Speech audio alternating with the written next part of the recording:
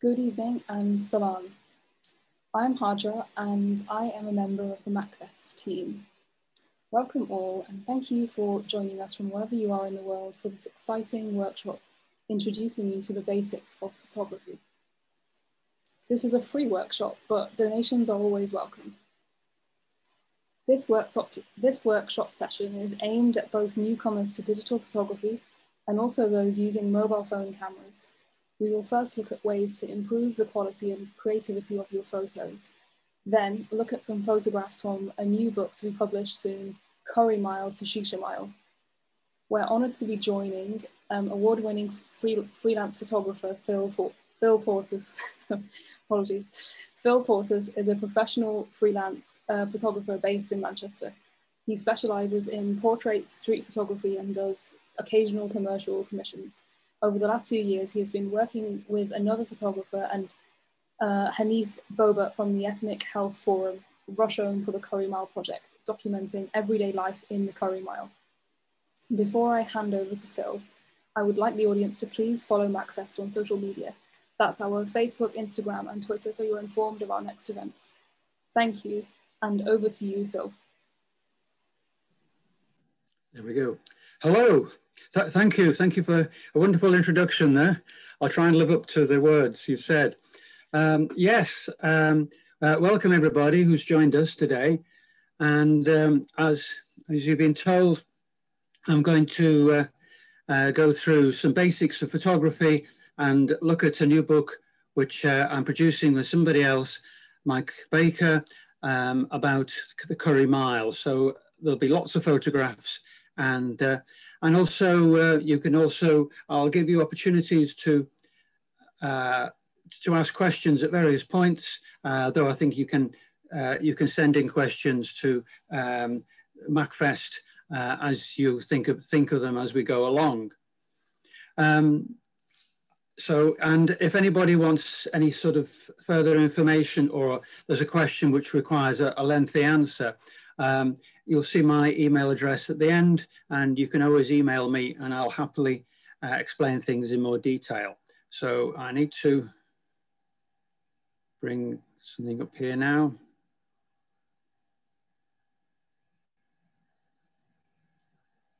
There we go. Okay, I'm starting with the first part of the talk in connection with creative photography for beginners. And then I'm going to follow with the pictures from the Curry Mile project. And there's a good reason for that, because some of the photographs in the first part are from the Curry Mile project. But when I talk about the photographs in the second part along Curry Mile, I can make reference to some of the things I've talked about in the first part, if you follow what I mean. Anyway, photography is something I've done all my life, and it's something which you need to have a little bit of knowledge about to get the best pictures. But there is a saying in the photographic world, and I've got an expensive camera, and other photographers have even more expensive cameras or more equipment than I've got, but there is a saying that the best camera there is the one that you have at that very moment when you need to take that picture of somebody smiling, a baby doing something really interesting, something out in the street. And for most people, it's a mobile phone. And the same for me. I don't carry my expensive camera around when I'm walking around Manchester.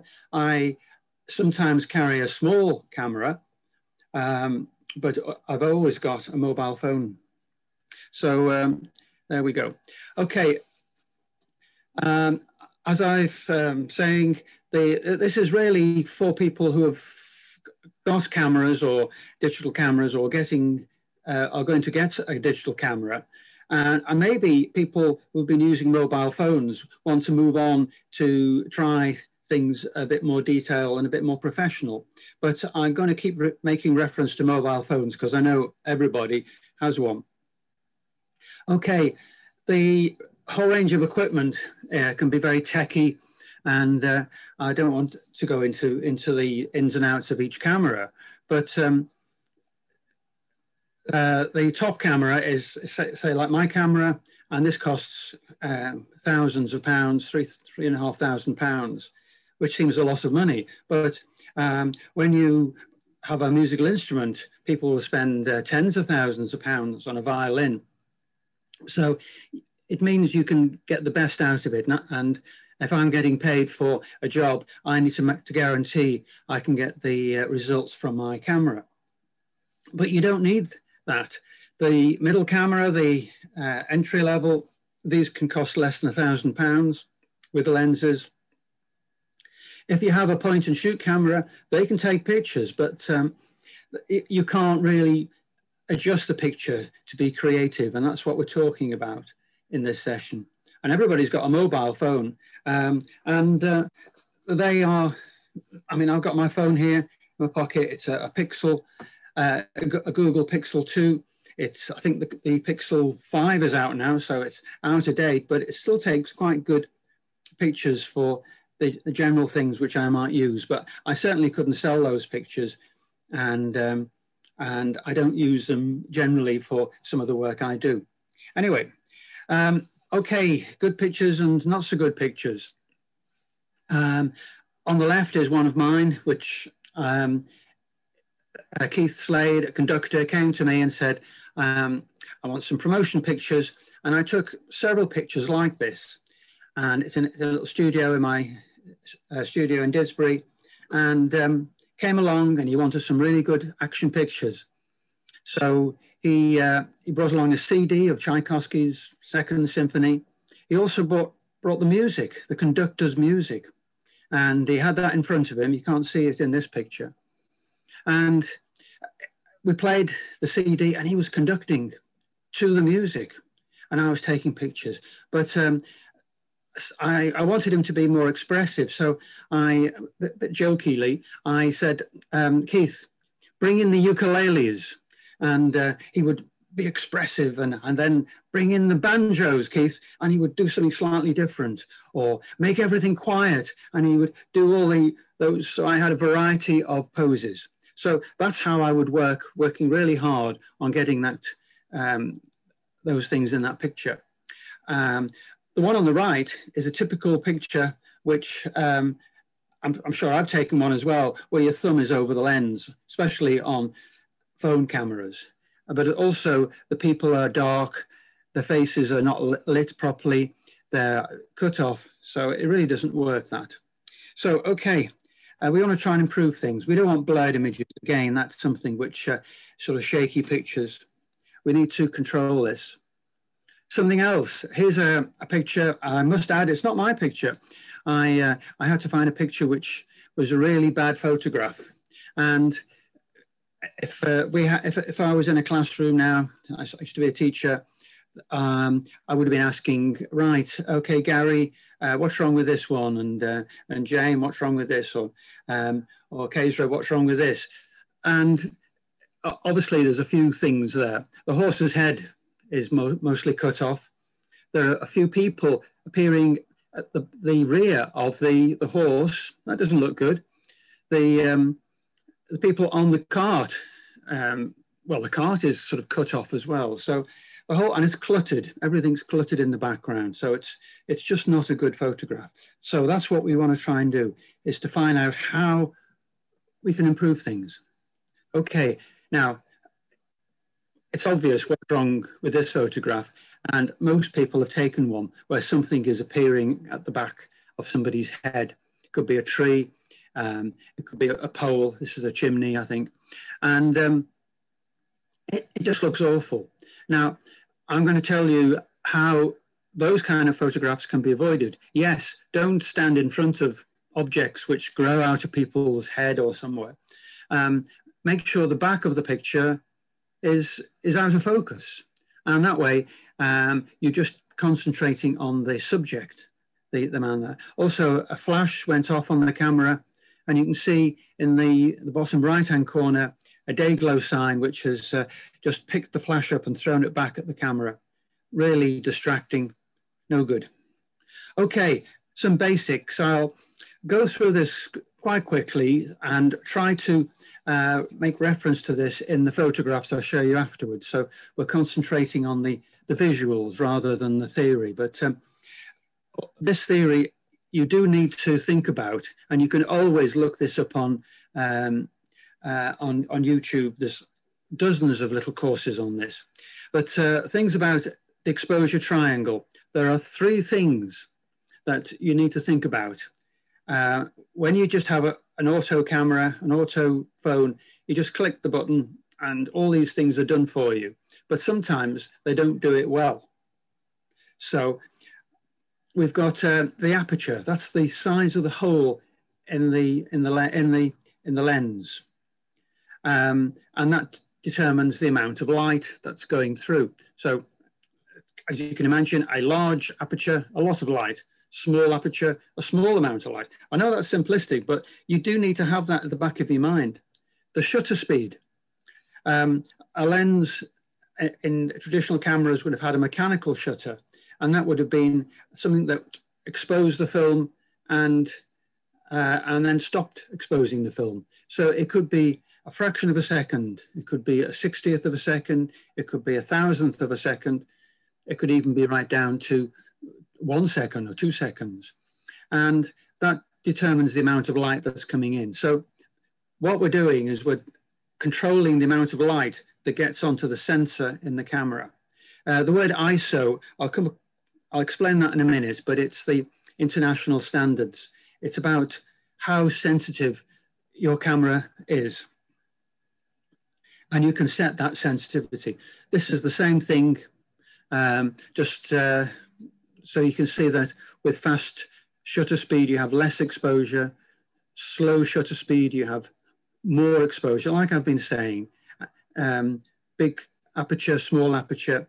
And there's also the ISO. They use these numbers, and I'll explain that in a moment. Okay, again, a bit techie here, but it's something you do need to know, that when you're looking at setting the camera to do specific things, you need to know what the size of this hole is, the aperture. And it's given a number, it's called the F number. And it's an inverse ratio number, it's a ratio number. So when you've got a small number, you've got a big hole.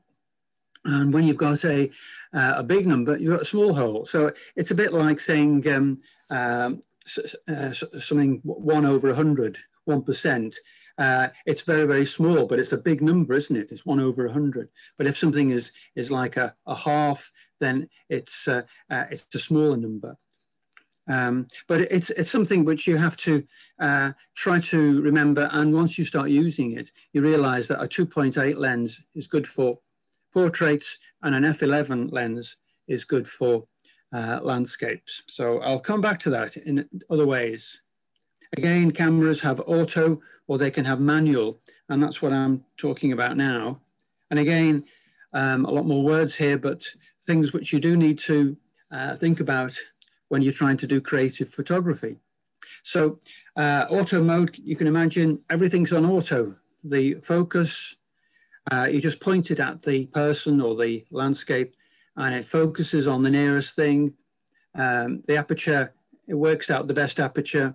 The shutter speed, everything is done for you, but it may not be what you want in the end. There's another thing called white balance, and that's to do with the type of light. And sometimes if you take a photograph inside, pictures can look a bit yellow. So it's a way of adjusting that. So quite often that's done automatically. So you perhaps don't need to think about that too much. The manual, the photographer sets everything. But as a professional photographer, I'll still have autofocus unless I'm doing something which I've got to focus on one specific thing. But cameras are very sophisticated, and you can play around with all these things. Okay, a few examples. Okay, aperture, if it's a small aperture and a big number, 22, f22, you can take, everything is in focus from the foreground right through to the paraglider, which you might just be able to see in the distance there. they're all in focus. And so that's a good way of doing landscapes. Whereas if you want to take a portrait of somebody, you don't want things confusing the background. And this way you use a lens which you set it to something like 2.8 or less if you can. Now you can see on this one that behind his head, there is a little bit of a black window. And if it was all in focus, that would have just blended into his hair. Now, because I've thrown all the back out of focus, then it just becomes part of an out of focus background. So, and also with this, this image here, I've made sure the eyes are very clear. There's what we call a catch light in the eyes, a little sort of little bead of light in each eye, which makes it look come to life. This was taken, he's one of the barbers that I took photographs of along Curry Mile. So I got a few photographs from there as well in this first part. The shutter speed, how fast does the shutter open and close? At the very top of that sheet there, that slide, you can see a hammer, several photographs of a hammer while it's moving. And in the very left-hand side, 1/1000th of a second, you can hardly see the movement at all. But as you go slower and slower shutter speeds, then it's really, really blurred at 1/4 or 1/2 a second. So that's a good example, a good way of explaining it. This photograph of mine here, this woman is at one of these events called Tough Mudder, and she's paid probably £100 to spend 2 or 3 hours walking around, running around, swimming around dirty, slippy, muddy rivers and ponds and things. And it's great for photography because they don't mind their photographs being taken, and you get some good ones like this. But all the water droplets are absolutely sort of frozen in that sense. They're still, because it was a fast shutter speed of 1/1000th of a second. The next one, this is in Naples, in Italy, and I wanted the movement of the train. So I took the speed down to about 1/15th of a second, held it really still, or propped myself up against something and gently pressed the trigger. The man was just waiting dead still, so he doesn't show the movement. Okay, this thing about the sensitivity of the camera sensor, it's referred to as an ISO number, but that's just a standard number which is the same around the world. So if you're taking detail pictures, then you want something of a low value. So it's very detailed, like the landscape there of the trees.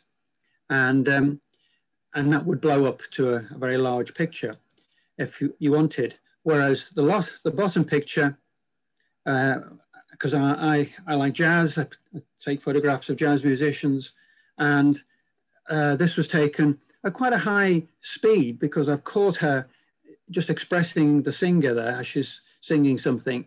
And but it's taken with a very high ISO value, and you can't probably see it on here, but it's quite a grainy picture. And but that's quite nice for sort of jazz clubs, jazzy type pictures like that. Okay, so all these things go through my mind when I'm taking a so-called creative picture. On mobile phones, a lot of these settings are auto and on point and shoot cameras, so you don't have to think about them. But on Android and Apple apps, sorry, on the phones, you can get certain apps which give you control over the shutter speed, the ISO, white balance. So that is possible to make your phone into a manual camera. A little tip here is to make sure that you clean your lenses. And I'm just going to turning my phone off. There we go. Make sure you clean your lenses, because you keep these phones, you keep them in your pocket or a bag or somewhere, and they can get really mucky.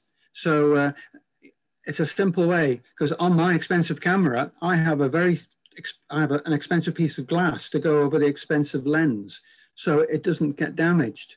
But every now and again, I will clean it with a micro-porous cloth. So you should be doing the same with your phones.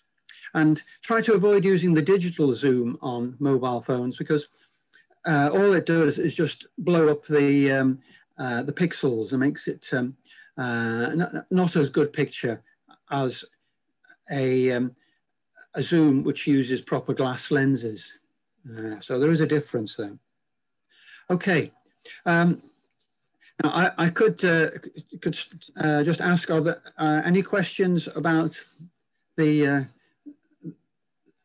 exposure triangle? Have we got any specific questions? Anybody? Not at the moment in the chat. Not at the moment, right?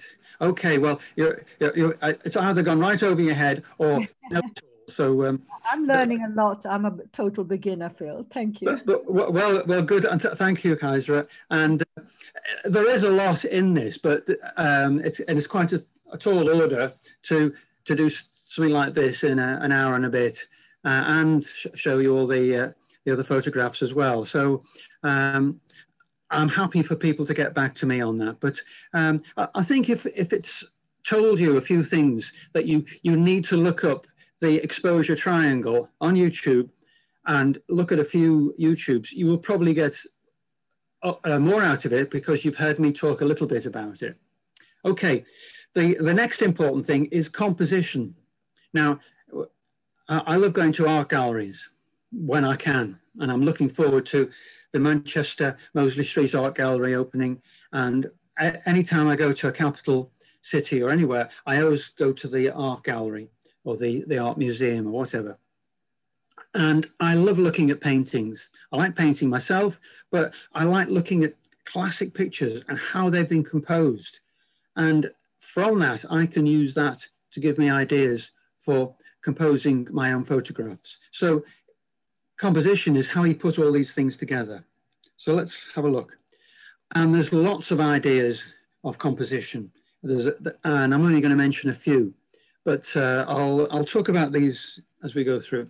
There's one called the rule of thirds. And I'm going to go to the next picture. I think it's easier to tell on a picture. Okay, now, as I said, I like painting, but I didn't do this one.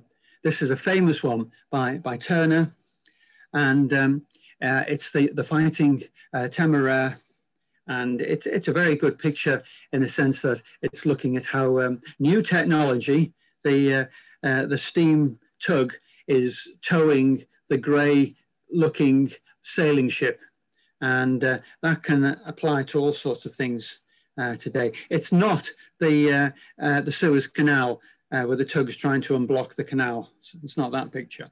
So in this one here, you can see it's been divided into 9 squares, 9 rectangles with those equally spaced lines. So you can see the tug and the sailing ship are roughly in that bottom third intersection. And that's a good place to look at it. It could be over on the right-hand side, but he's chosen to put it there. And the rule of thirds is something good, which you can always do. And I'll show you a few examples. This is a photograph of mine I took in the 70s when I was doing a documentary project. And all the houses in this part of Salford, they were being pulled down. It was clearance. And all the houses were empty except his. And he was very conscious that children may come along and throw stones at the window. So you can't see it clearly here, but the thing in the window says, this house is occupied. And so he was waiting to be moved into some flats nearby. But so I was chatting to him, and he said he used to be a photographer when he was younger, and he gave all his photographs to the Salford archive, the museum.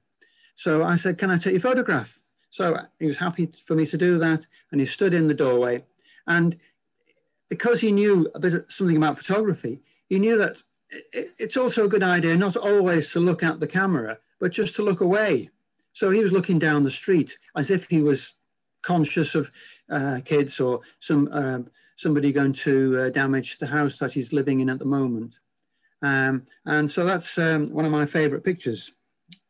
Another one, which is on the 3rd, is this place in Robin Hood's Bay in Yorkshire on the coast there. And you can see the cross in the graveyard. And it's also at an angle, which I quite like. It's not straight up. But it's also on the left-hand side. So we're looking at a photograph like this. You can see, you look at the cross, and then my eye goes down the gravestones, and it sort of curves around by the trees and goes out to the bay, to the headland, and then back to the cross again. So there is a way of using composition to direct your eye around a picture. And that's when I go to art galleries, I'm looking, how did that artist how is that artist going to direct my eye around his painting? And I'll talk about that again as well. Okay, another picture of mine. This we're in London, and my wife and I with her friend Helen, and I thought I must take a picture of her because she had a yellow dress on, and I thought the yellow line there looked really good. So Janet was holding her coat and bag, and I asked Helen to stand absolutely still. And I've got her there on the 3rd, and the train is just rushing past, and I'm up against the wall at a 15th of a second. She wasn't moving, but the train was, and I was hardly not moving. So that's another example. And also use of colour, the yellow in 2 connections there. That's called Mind the Gap. Another picture, again, engines, trains, locomotives are popular with some photographers, and I'm also a member of the South Manchester Camera Club, and I think this was an outing we'd gone to. And again, the locomotive on the engine on the left is on the 3rd, and then you've got 2 other ones. So 3 numbers here, 3 items in the picture makes a better picture. Then also in the foreground, you've got these lead-in lines from the light on the polished rails. And that makes you look into the picture, sort of waves and snakes you into the picture. Look for those things, and that makes good pictures. This was in Manchester, I don't know, 10 more years ago, 15 years ago. And I was in a car park. I just got my camera ready. I'd turned it on, it was over my neck, and I was going to take some photographs around Manchester. And just as I was walking past the pay station, I just saw this vista of colour. These primary colours here, the woman with the red coat on and bag and boots, and then the blues and the yellows. And you can see the lines coming in from the blue bits of metal, all pointing towards her. So it almost looks like a Mondrian painting in some way. And I just took one picture and I walked on. I wasn't imposing upon her really, because I couldn't see her face, and I think she would have wondered what I was doing. But again, that's another one of my favorite pictures, but it's a good example of composition. It's a really nice one of the color, the yellow and the red. Absolutely. And I think, yes, trying to get strong color things. And this is another color strength picture. This is in Staithes, a lovely little fishing village on the Yorkshire coast. And it's all built on this little sort of headland here, all very close together, tightly joined up buildings, all white and bits of red roofs and things. But there's one colour, the blue house there, which sort of stands out. And when I was thinking of title for it, I thought Blue Harbour House, because that's where my eye goes to straight away. And also the picture is sort of composed. The sky is holding it in from the top. The grass on where I'm standing on the headland is holding it in from the bottom. The dark bay on the left is not interrupting. And on the right-hand side, that's where the sun's coming from. It's still it's darkish in that part of the valley, and there's a bridge that goes over. So everything is leading to keep the central part of that picture. So again, in Yorkshire, this is a polytunnel in the winter. There was no polythene on it, but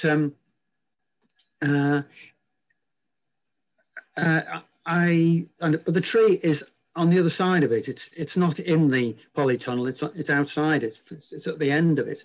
And all the lines lead right down to the tree.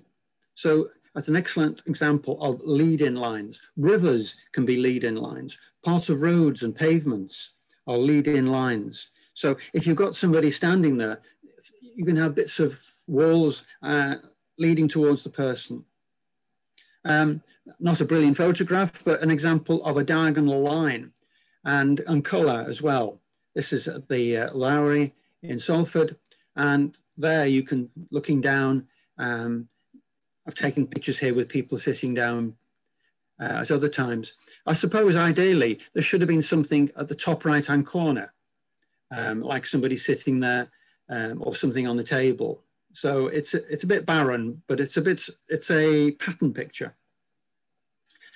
I said things in threes or on the third are good.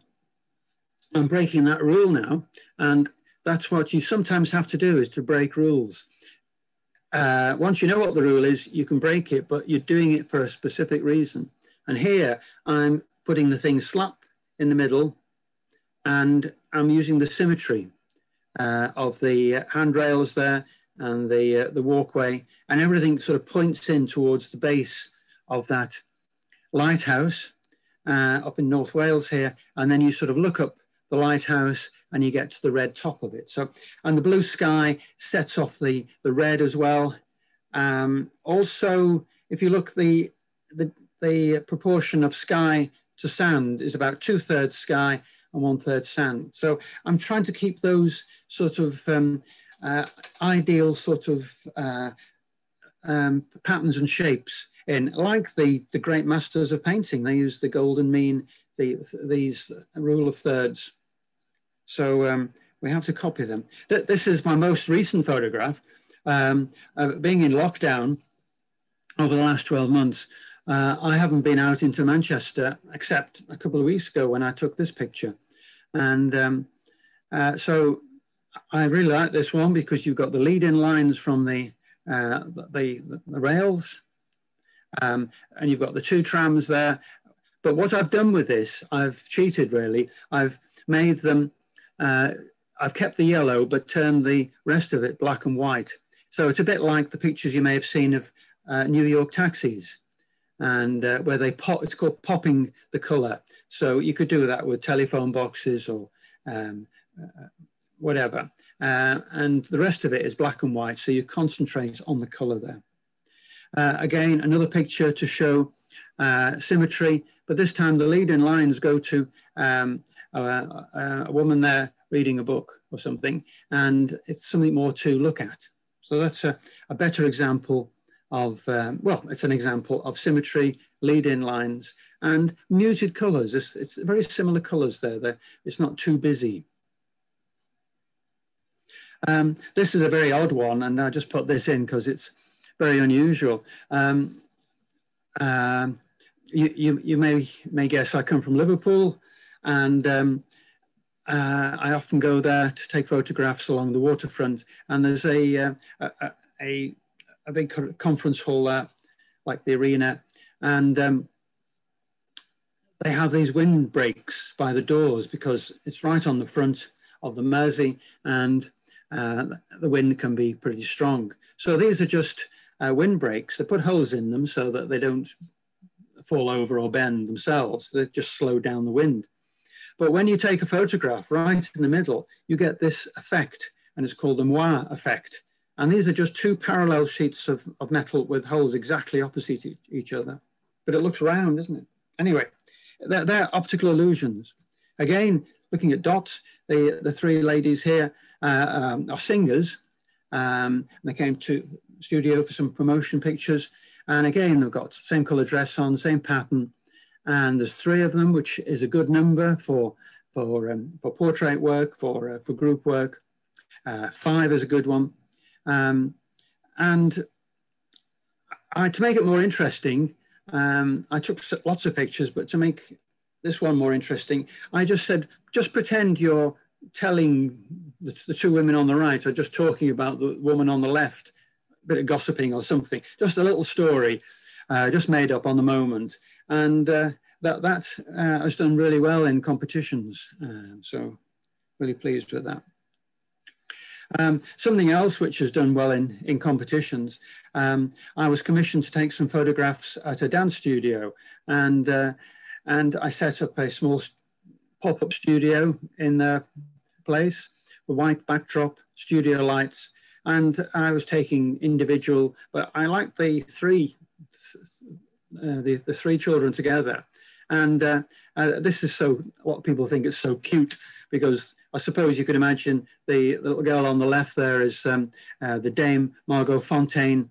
She's going to be that, the Darcy, forgotten her name now, on the left. The one in the middle there, she's a bit shy, a bit gawky. And on the one on the right there is, oh, what's going on? So I just thought there were 3 different expressions, but 3 numbers. Again, 3. I obviously like 3 in pictures. And these are musician people I know, promotion pictures. But they're using their eyes. They're looking at him as if he's playing something amazing or an odd note. And I use a wide angle lens, like a fisheye lens, to give this distorted effect. And so they came, but they didn't have a piano, so they had to use my electric piano here as well. That's mine. You didn't need to know that. Again, have fun. Enjoy what you're doing. And then again, another studio shot was this one here on the left. I'd taken pictures of Gavin, the bass player, but we decided he could hide behind it because, well, just something different. The guys on the right here are at one of these Tough Mudder events, and they're just totally enjoying themselves, taken with a long lens and 2.8, so they're just in focus. The boots are out of focus, the background's out of focus, they're just in focus, and that's what you want. So I like that one. I've made some cards with that for Father's Day. That sells quite well sometimes. Okay, so that's composition. Now, there's different types of photography, and I don't do them all. I don't do sports photography. I don't really do flowers and wildlife, but I just thought we'd have a look at a few of these different types, a few of them. Okay, this is a landscape I took up in Scotland, now the thing is, you may think, oh, it's a landscape. I had a tripod, and I set it all up.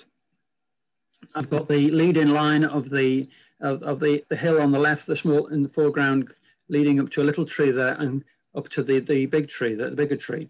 So that's sort of on the 3rd. It's more like the 5th, isn't it? But it's towards the right-hand side. So that's the aim of your little eye movement, is to end up at that tree.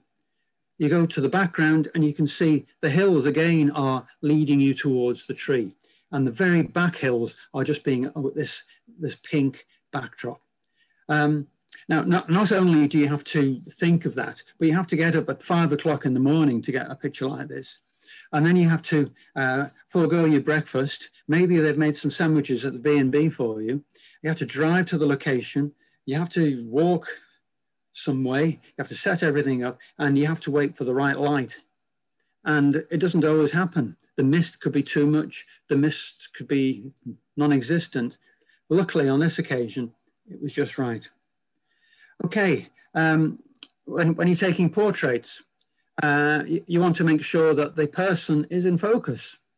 And quite often, mobile phone cameras and high-end, nearly all the new digital cameras now, you can actually point on your screen, your touch screen, where you want the focus to be. Now, when I took this, I just focused on him. And in the background, because I wanted her to be just as a background figure, was obviously out of focus. On the right, and also you can see he's sort of on the third, on the right-hand side, and the rest of the picture is darker and not distracting. The woman here at one of these events, these Tough Mudder events, her face is right on in focus, catch lies in her eyes, but the background is blurred, just the way you want it, nothing distracting. Even if there was somebody running in the background, and there might even be somebody there on just above her shoulder on the left, you can't tell because it's totally out of focus. Street photography. Okay, on the left here is in Rochdale on Curry Mile at Eid, always very colourful. I've been to quite a few Eid celebrations. Over the years, I've been taking photographs in Rochdale. And I just thought this was a funny picture because all you can see is the shoes of the woman carrying, I think it's a woman, carrying, oh, it might have been a man, carrying all these balloons. So again, you're looking for fun and it's out on the street and you've got to have your camera ready. Click, you've got it. The one on the right is a bit more a sad situation. I was in Paris, Janet and I were in Paris, actually, and with my camera club, and we'd gone, the South Manchester Camera Club, and we'd gone there to take photographs and to see some exhibitions. But that was on the Friday, that was the night of that awful terrorist attack. And so we went back to our hotels, and the next day, Paris was virtually closed. So we just walked around. But in Montmartre, in the center of Paris, this man was just playing mournful songs, which is very appropriate after the awful things that happened. Okay, then documentary photography, which is what I'm doing in Rochdale with Michael Baker. This is, again, you're walking along, and this was a restaurant or a dessert place. It was called Love. I think it was called Love. And it's not there anymore. It's changed. They change very quickly, the places around, and it's probably a shisha bar now. And he was just, you know, sort of asking for money. He had his cup there, and I put some money in. I said, "Can I take your photograph?" And he was, "Yeah, okay." But you can see he's on the third. The colours are quite interesting. And also, we've got this word love here. So it's like the cup of love, isn't it? Something to, it sort of fits the picture. There's a narrative that goes with the rest of the picture. Again, event photography, the Chinese New Year. I could have included a MACFEST picture here when I do the event photography for the MACFEST, or I have done in the past. So, but you've got to be quick with these things, and you've got to take control. You've got to ask people, right, oh, look at me. Because I wasn't the only person with a camera. There were lots of people with mobile phones thinking this is a really good photo opportunity. But then that would have spoiled my picture. So I have to be bossy at times. I don't do wildlife photography. This is a place up in near Lancaster. And sorry, and there's butterflies in this butterfly house. And they're all still, except when they occasionally fly around. So it's really easy to take pictures like this with a lens which throws the background out and just keeps the butterfly's wings in focus. But remember, you've got to take them when they are at right angle, you know, their wings are directly facing the lens, because anything at an angle would be out of focus. Okay. Photojournalism. I've been on quite a few demonstrations, you know, sort of stop the Iraqi war and all sorts of things over the years. And I always take my camera with me. And as you can probably guess, I'm not a fan of Brexit, but whatever the case is, there are instances like this which make good photographs. So here we've got Gina Miller, Tony Robinson, and Carolyn Lucas, three well-known people in one shot there. So photojournalism is something that you can do, and you can even sell these pictures on things like Alamy and Getty. There you go. I don't really do fashion photography. It's just, this is one of the singers you saw before in the polka dot dresses, the three women. And she also makes the dresses. So she wanted to sell her dresses as well. So she just came for that. I've done lots of weddings over the years, and I like to do unusual pictures as well as the straightforward group pictures, which you've got to have.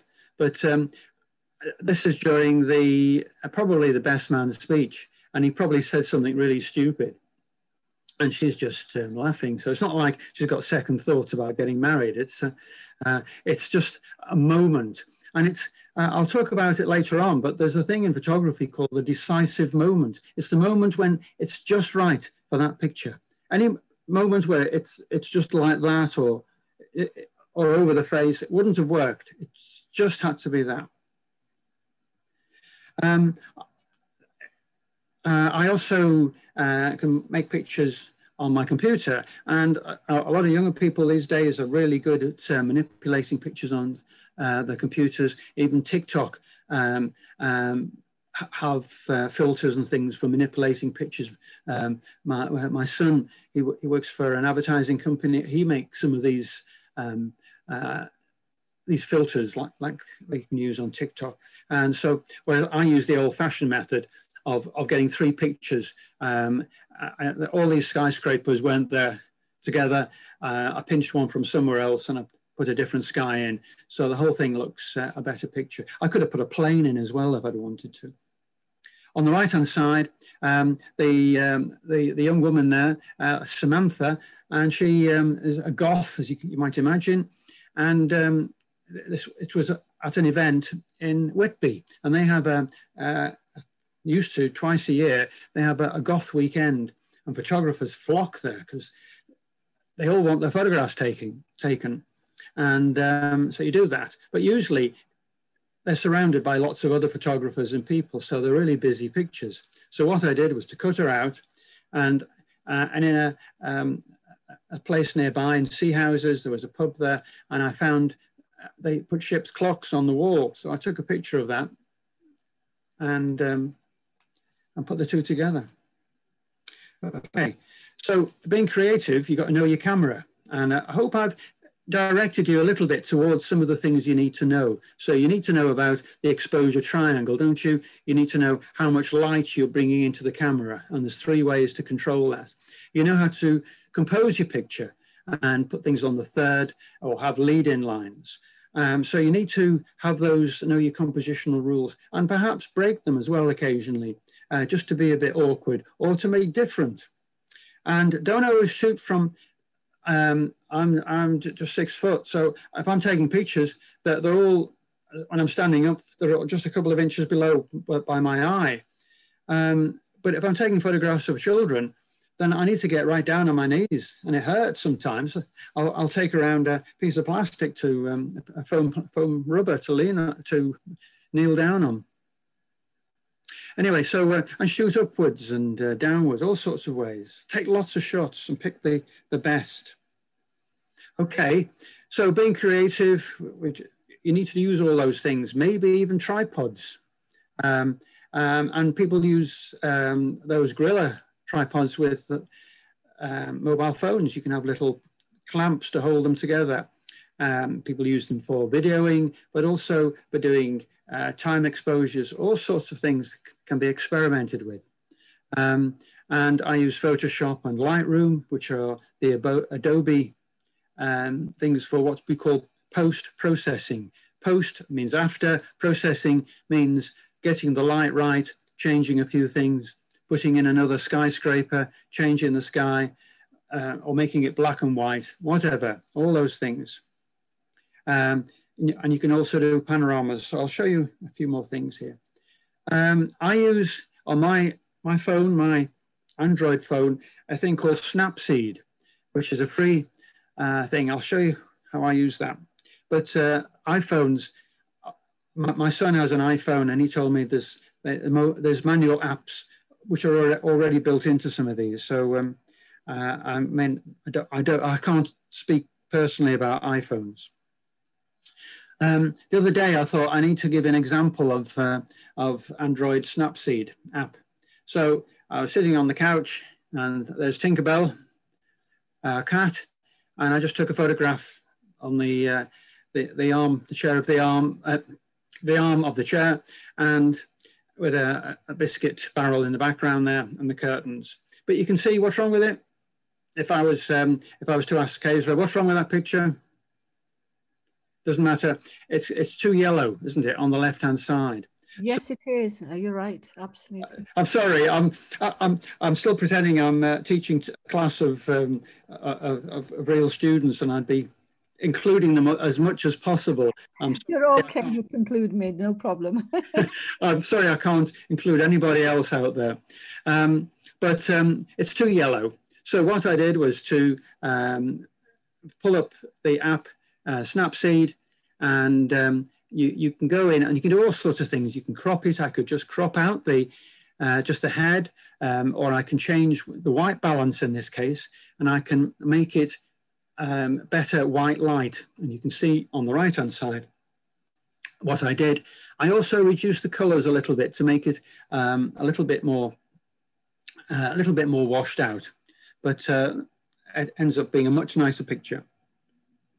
Okay, this is up in Sandsend, up in the northeast of England, and these are really easy to do.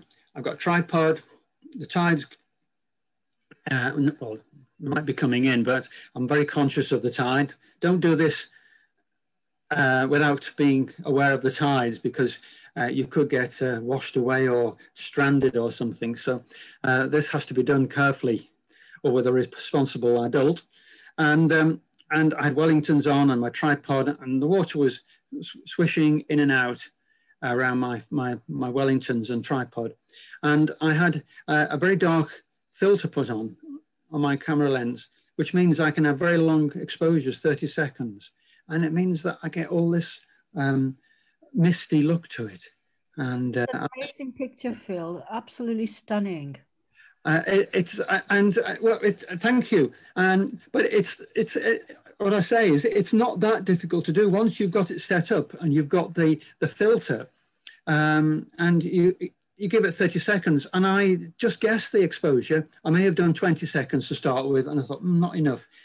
Try 30 seconds, and then I may try 50 seconds, and oh, it's too much. So this is the best one of it.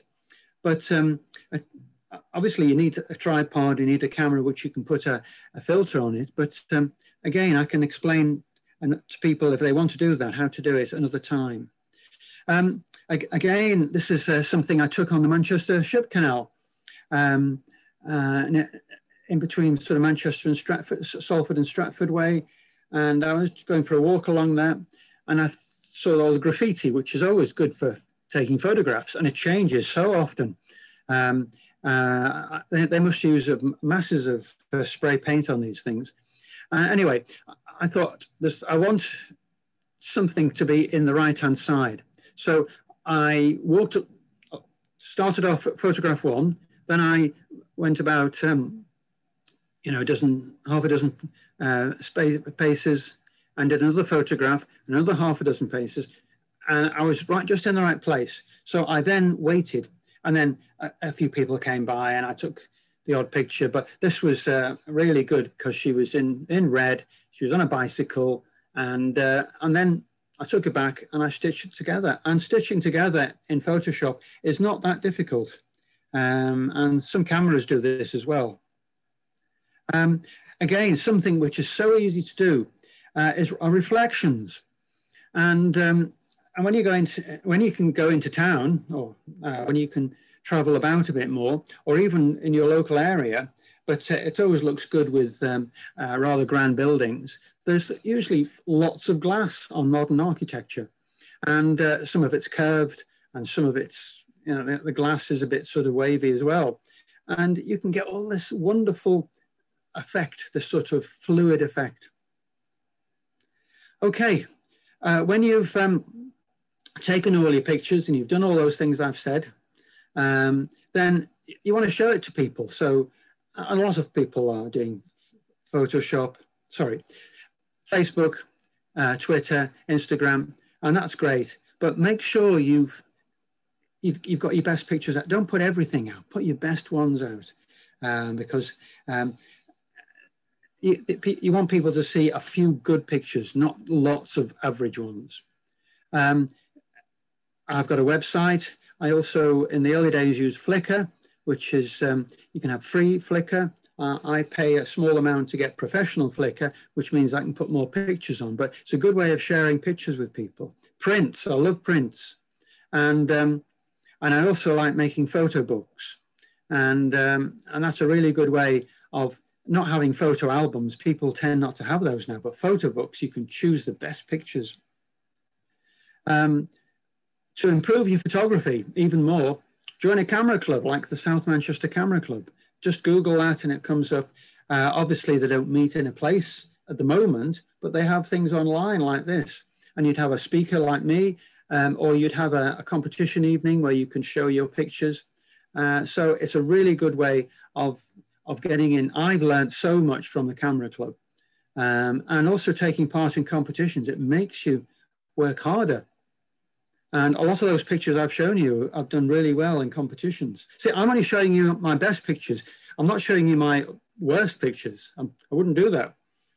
I also, things like accreditation and things, I'm a member of the Royal Photographic Society. And that's really good because it's, I guess, a really good magazine each month. And I had to reach a very high standard to get that, and that makes you work harder, and that's what you want to do. There's some famous photographers, and most people have heard of Cartier-Bresson. Kaiser, have you heard of Cartier-Bresson? Yes, I have. Yes, yes. Excellent.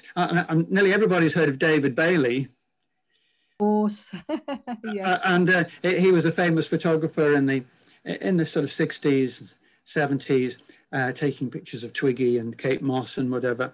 And so, and just at the bottom of the page here, keep learning by going to YouTube, because we all learn by YouTube. You know everything. Something on YouTube, somebody's telling you more and more what you need to know. So this is just, now this is a Cartier-Bresson picture on the left. When I'm looking at this, I'm thinking, this is one of the most famous pictures in the world. And I'm thinking, why is, it's not a brilliant picture. But because that guy is just in midair, jumping, and there's got the reflection there, it's towards the right-hand side, sort of on the third, but there's a lot of messy bits in the background.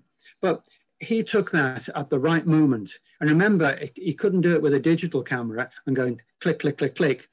It was just, he had a film, and film's expensive, so he probably went click. And then that's it. And that you got the picture at that moment, the decisive moment. David Bailey, he's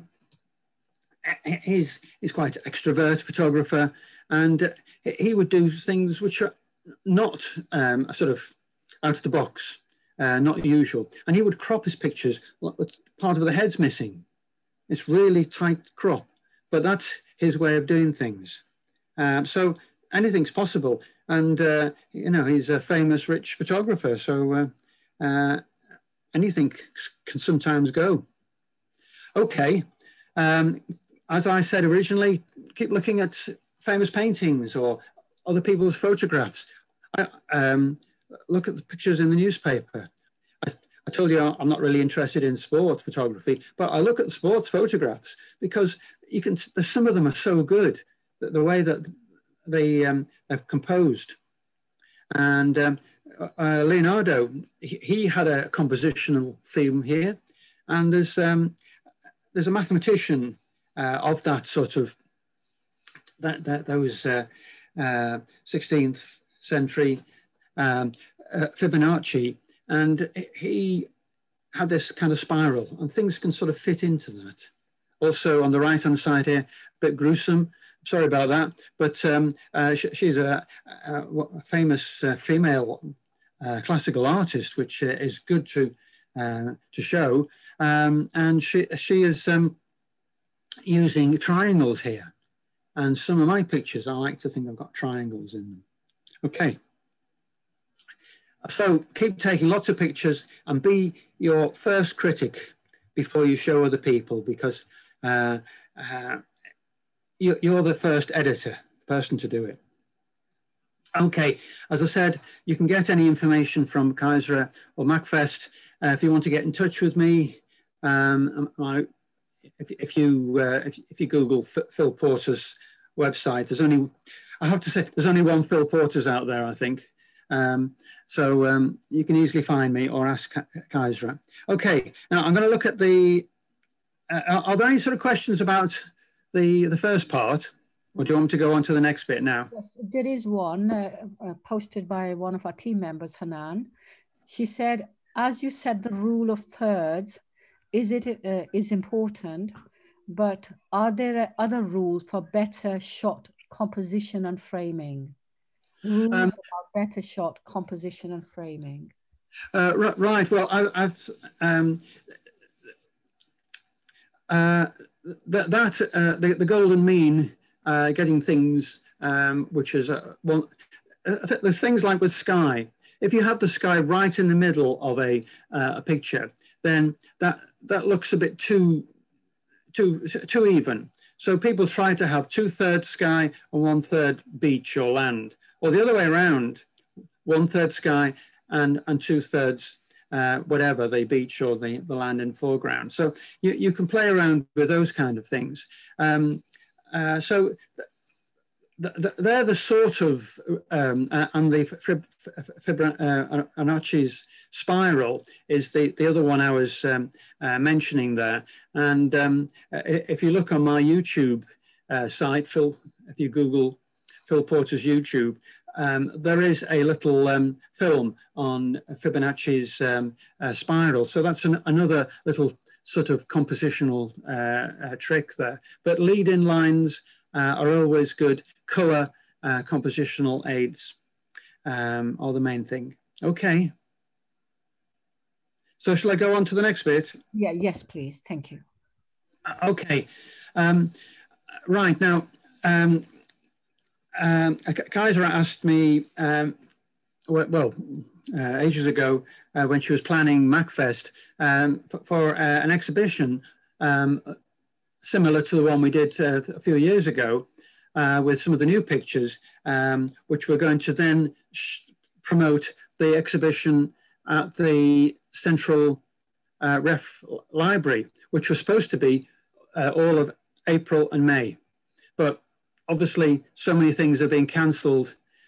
We had to cancel it because just either it wasn't open or there would not have been enough people going to see it.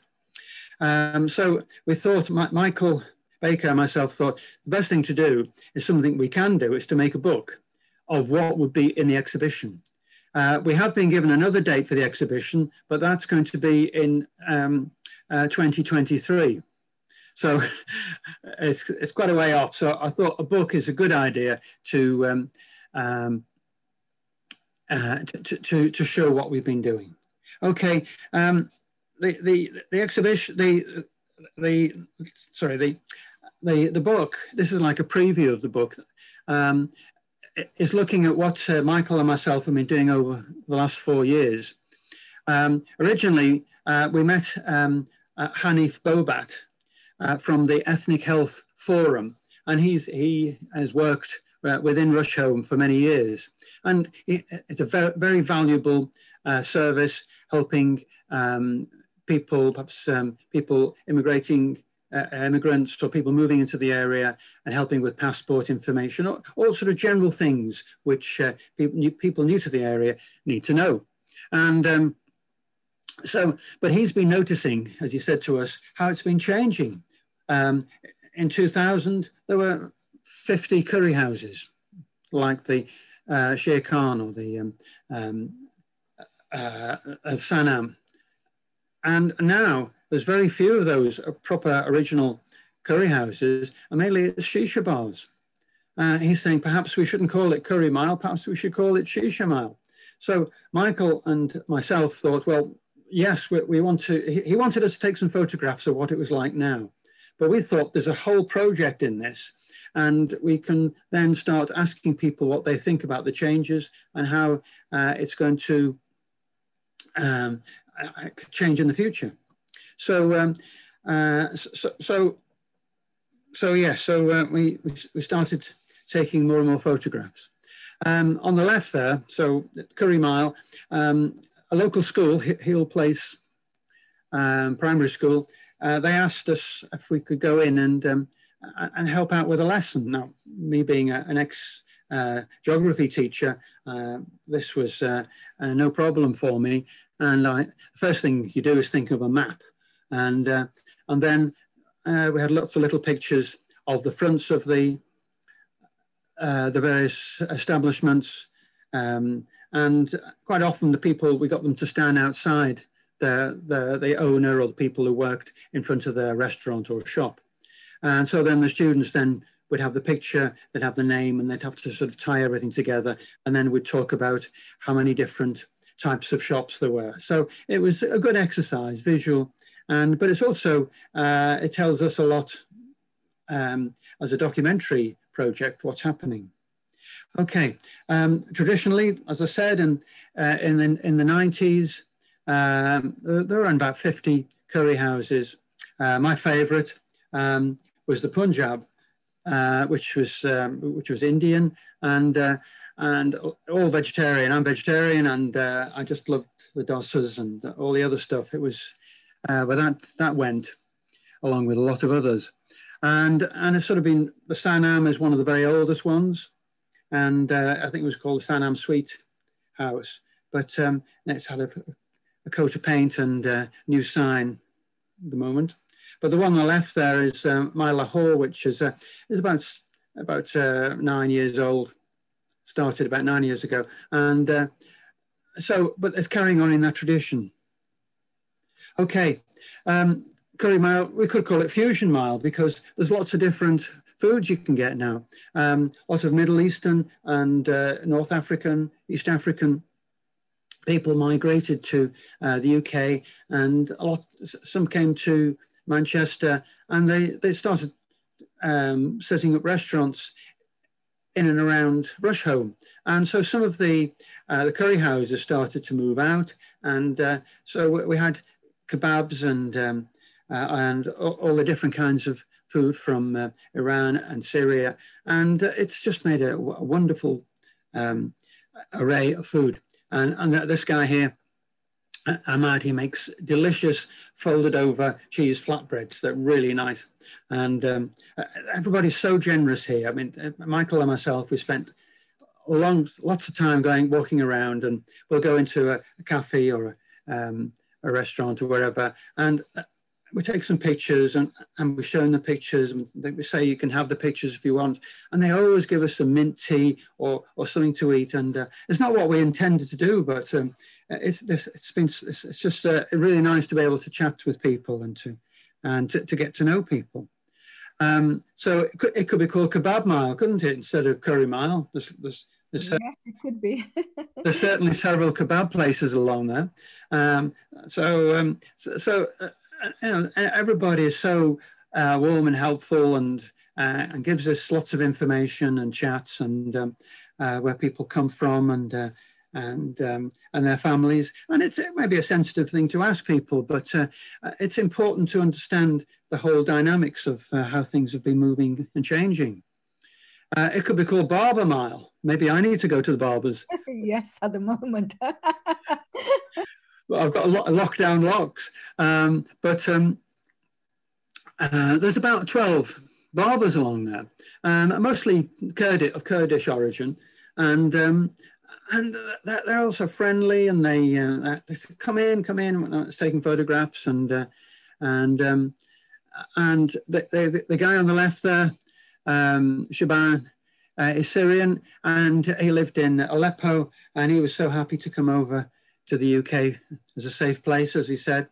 Adam on the right there, cutting the hair, he's from Palestine. And in the shop there, it was like United Nations. There was even somebody from South America. There was from Syria, Iraq. It was, they're all working together here, and it's wonderful. Obviously, it could be called Shopping Mile because it's always been a shopping mile high street.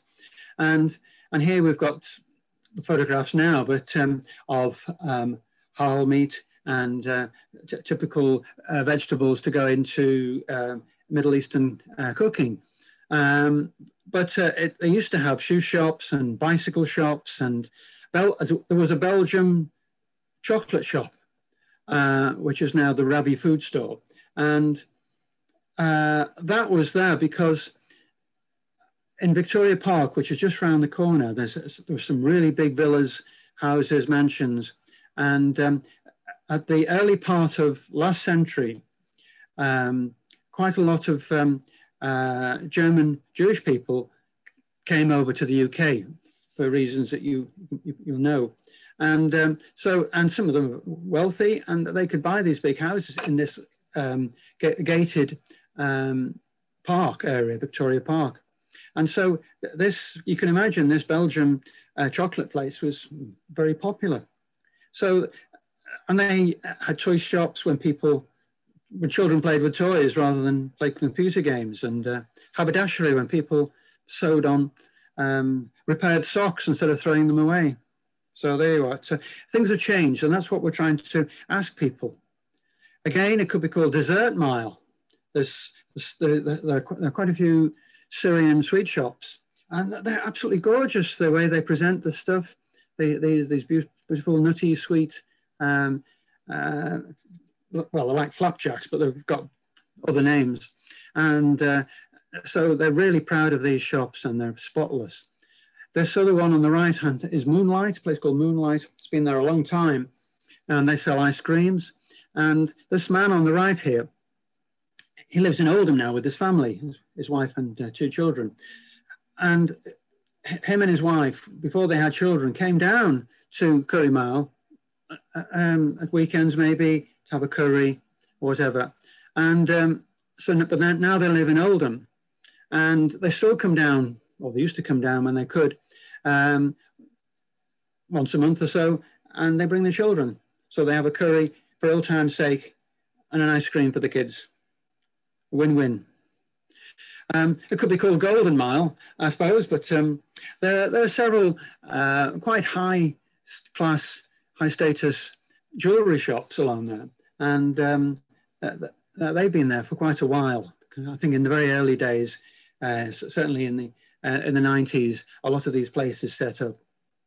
I like this one on the right here because I'm just looking in the window, and there's me with a camera, and expecting him to say, "Go away, you shouldn't be taking photographs of the jewellery here." But he sort of gave a big smile, and I took the picture. But if you look, I didn't notice this until afterwards, but if you look in the top left, if you can see it, it says no photography. Oops. Yeah. There's also, it could be called Fashion Mile as well. There's some really high class fashion shops along there for Asian, Middle Eastern clothes, and they're lovely people to talk to, and their stories. So some of the stories we've got at the end of the book. Ali here on the right, a lovely man. He was born in Pakistan. He travelled the world doing various jobs, came to Manchester, and eventually now has become the manager of Junad Jamshed, this Asian clothes shop. But the owner of it, I can't remember his name now, perhaps Kezra knows, is a Pakistani pop star, and he had a bit of extra money, and he's put it into his clothing business. So I think it's Junaid. Yes. It's the story is in the book when it comes out. Okay, Eid, again, we've seen this photograph on the right before. Eid is a festival celebration, and people get dressed up, and some of the lads, they get really dressed up, and they put on the big watches, and they drive around in sort of ludicrously large cars, open top, loud music going away. We're here. Can you see us? Can you hear us? And they're having a great time, and they're really good for photographs. So again, that's what they're doing. And glorious, I think that should be what the title of the picture is. again, another festival, the Shia Muslims here with the Ashura. It's not a festival, it's a procession. And so there's more pictures in the book about this. And the men, they traditionally, they beat their chest, and sometimes there's a little bit of blood is seen, but not too much. But this is, they meet up on plat fields, and we're chatting with them, and the gentleman whose picture's in the book, he's been carrying the banner for like 50 years, I think. Now, there were several pubs, public houses along Curry Mile, but these have all slowly disappeared. And there's one which was called the Clarence Pub. It is now Pasha's, a shisha bar. There's another one which was called the Huntsman Pub, and now that's being turned into a shisha bar. So there has been less need for pubs in the area, and certainly the lockdown hasn't helped. And the very last pub that closed was the Albert, which I remember from when I was a student at Manchester University. And this was a football pub, because Main Road, the city grounds were just down the road, and every Saturday people would come down. The landlady, story is in the back of the book as well. The landlady said to us that she could almost just open on a Saturday and close for the rest of the week, because the takings she got on a Saturday was enough to carry her through. But obviously she had beer to sell, and she was a tenant, so she had to keep open. So that's just another interesting story. And the pub closed last September. There you go.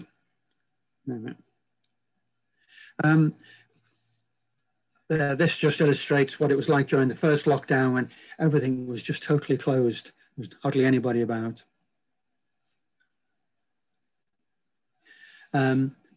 Again, some black and white pictures. These were obviously taken in colour, but some pictures work better in black and white. And so the ones on the right, the three lads, three people, and that was just taken with a long, no, I think it was taken with 100mm lens, 105mm lens, and then I just cropped the bit out in the middle. The one in the middle was taken by Michael, and that's Abdullah at the Ravi food store, and he was very conscious about his health, because he'd had some issues prior to all this, so he was very conscious about not catching COVID. The one on the left there I quite like, because it's got the masks, hasn't it? Everybody's wearing masks, and except the guy, and I noticed the guy in the back there that isn't. So this was during, I think, one of the Eid celebration evenings. Again, yes. We've got 10 minutes left, and we do have two questions. Right, okay, we're nearly finished now. Good, thank you. Oh, it's fascinating. I can't believe what I'm seeing, mashallah. So again, these, in fact, these are some of Michael's pictures here of the Sanam and the Walnut Bakery, which he also runs a restaurant himself, Michael, Cromer in Didsbury, and so he's very interested in the catering side of things. So he likes to get in there and get some pictures. But here you can see that they're only selling takeaway food. All right, is it going to be called Shisha Mile, not Curry Mile? Again, this is a bone of contention, because shisha is not good for you. It's still smoke, it's still particulates in your lungs. And so the councillor, Rob Noir, is not really keen on the shisha bars, but when you talk to people at shisha bars, they say, well, look, this is the only place that young people can go to. There's no alcohol. They just drink Coke or coffee or tea, and then they've got the shisha outside. So it's how you think about it. Again, I love taking portraits, so I've got hundreds of these portraits. And that guy there was wishing me Eid Mubarak, mate, on the left there. And you can see the background is all out of focus. And can you see the triangle between his hand, his arm there, going up to his head, down with the jacket with the red there. There's a triangle in that picture. All right, moving on. You can't read these. It's not meant to. This is just showing you at the back of the book the stories by the Joanne, the manager at the Albert, Mohammed Abdullah Barry at the Ravi food store, and then Rabnawaz Akbar, the councillor. He gave us a lovely interview, great interview, and that's really interesting to listen to. That's Michael and myself out there taking pictures. We've thoroughly enjoyed doing this project, and I hope we've captured what's going on. Everybody's been wonderful, and as I said, we never paid for a single cup of mint tea, and that wasn't the intention, but it's so lovely to talk to people and hear their stories. And in the process of finishing the book, some of these pages you've seen today are from the book, and it should be out in a few months' time. And I'll pass it on to Kezra, and we'll see if we can get the information around, because there's lovely stories in there and some great pictures. So there we go. All right, wise words. You don't take a photograph. This is by Ansel Adams, a famous American photographer. You make it. So all what I've been saying, you make the picture. You don't just flick your camera or anywhere. You look at the exposure, you decide on the composition, and you make that picture. And that's what Ansel Adams did. And he did some fantastic pictures. Can you see how the Snake River literally snakes towards the mountains? And there you go.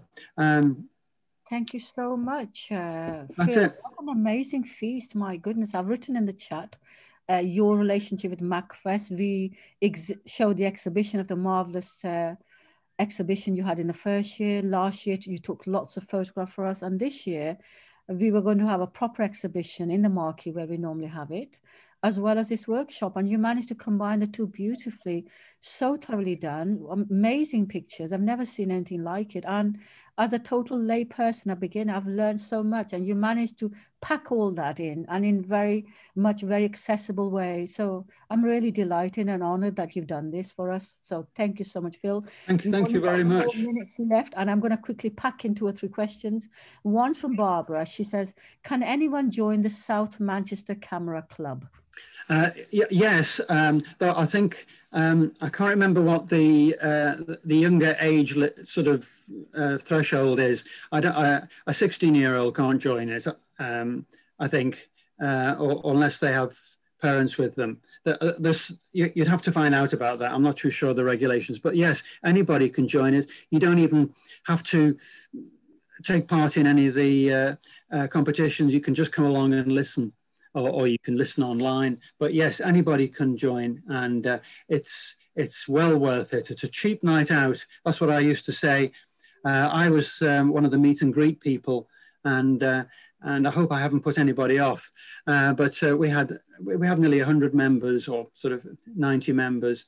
You normally get about 50 at an evening, and we get really good speakers, and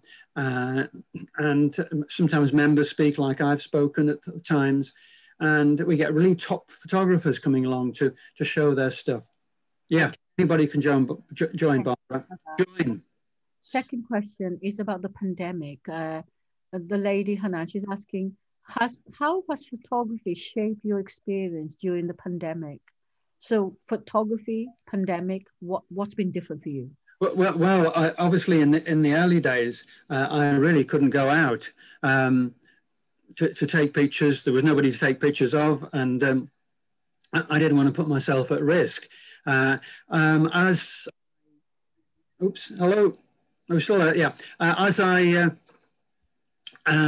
year went on, and there was some sort of let down areas of the pandemic, I did go into Rochdale, and I did take some more pictures, like you saw some of the pictures with people with masks on. It has affected my photography because I've taken very few pictures this year. Right. And I've forced myself to go to Rochdale because it is our project, and there were certain pictures I needed to get to do the book. As I said, I went into Manchester for the first time in 12 months a few weeks ago. And so it's going to take a while to get back into taking photographs, and people are going to be more and more conscious. And you can only take so many pictures of people with masks on. You don't know if they're smiling or not. That's right. Okay. There's one from Maya I really want to get in. What got you into photography? What got me into photography? Yes. I've been taking photographs since I was about 12, and I remember seeing a little camera.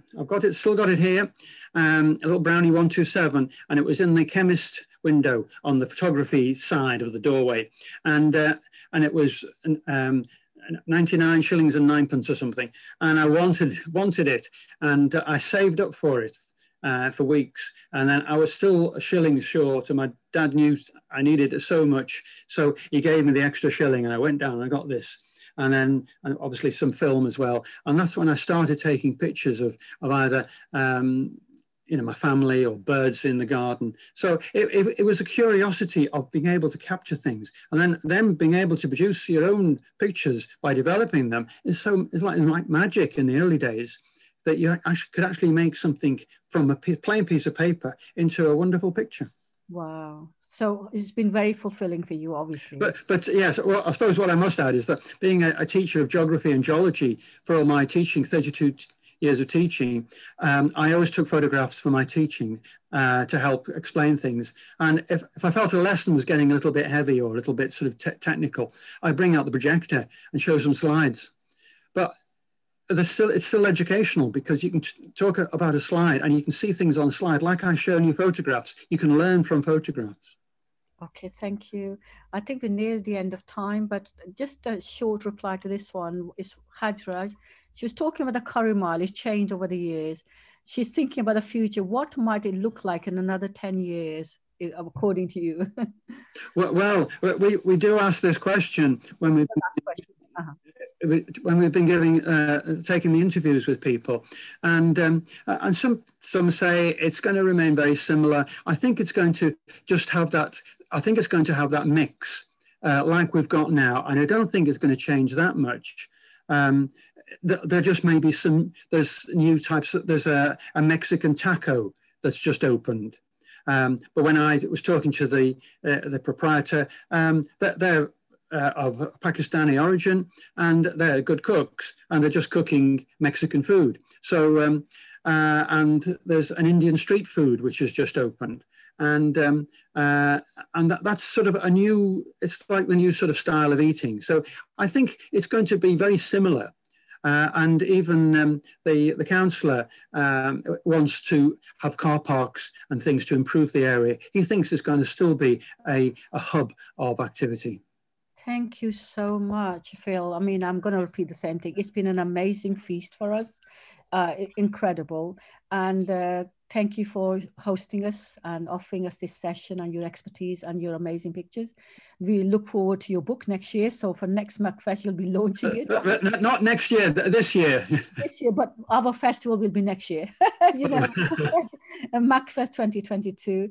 And of course, people who have joined us today, thank you so much for your time. And I hope you enjoyed it as much as I have. And if you have any questions for Phil, as he said, you can write to MACFEST and we will forward the questions. The recording is there for Facebook Live page. If you missed the first half, you can go onto MACFEST Facebook, join us there, live recording. And then this recording will be on our MACFEST YouTube channel as well later. So good evening, everyone, and Assalamu alaikum. And thank you, everybody, for listening. Thank you. Goodbye.